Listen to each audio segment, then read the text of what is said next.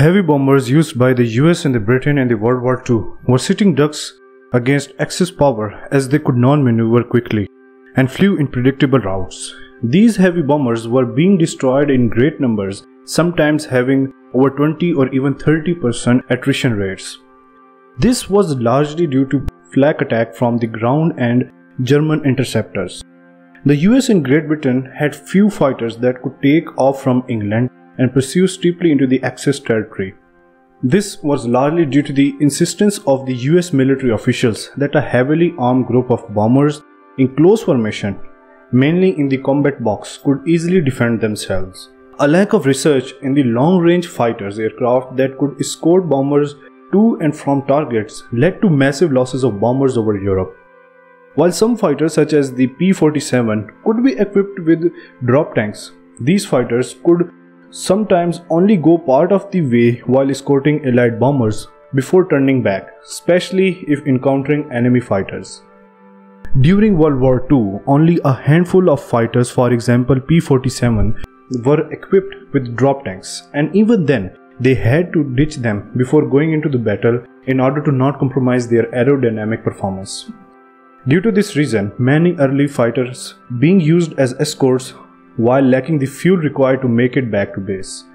Due to the confidence of the American military leadership and that the bomber would always get through even when flying without fighter supports, many planes such as the P-38 were not initially built to be equipped with drop tanks.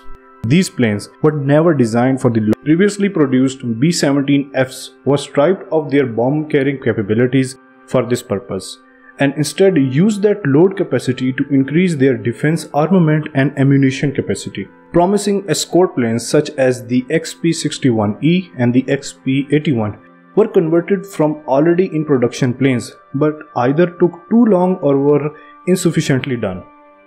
The bomber YB-40 was modified to carry over 1,000 pounds, over 11,000 rounds of 50 caliber ammunition in its bomb bay. This is up from less than 4,000 rounds total for normal B-17s. The YB-40 can carry an additional 5 50 caliber heavy machine guns to the defense of armaments, going from the standard of 13 with the B-17 to a total of around 18 guns.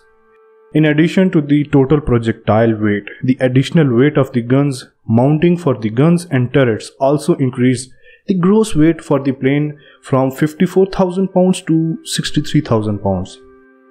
Some YB-40s had as little as 14 guns, while others had around 30 total machine guns and cannons of different calibers.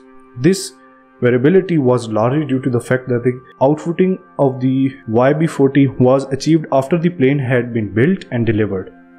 Some also had additional turrets installed and others still had additional waist gunners and locations installed. A total of 25 conversions were made from the B-17F bombers, with only 13 being deployed to combat in Europe.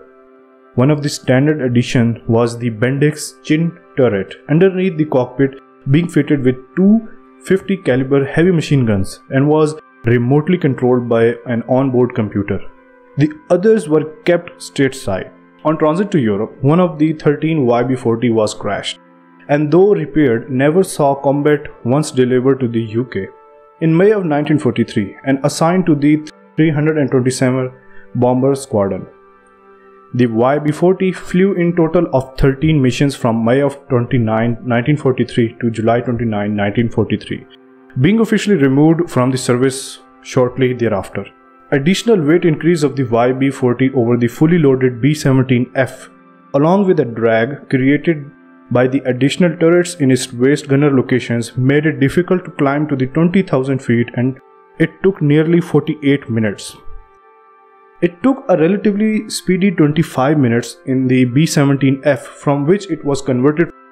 Even once at altitude, they could hardly keep up with the fully loaded B-17. And after the bombs were dropped, the YB-40 escort planes could no longer keep up and fell out of formation with the planes that they were designed to escort. During the few missions that it flew, it was found to be good at defending itself but not providing much additional value in defending other planes in the formation compared to the standard B-17.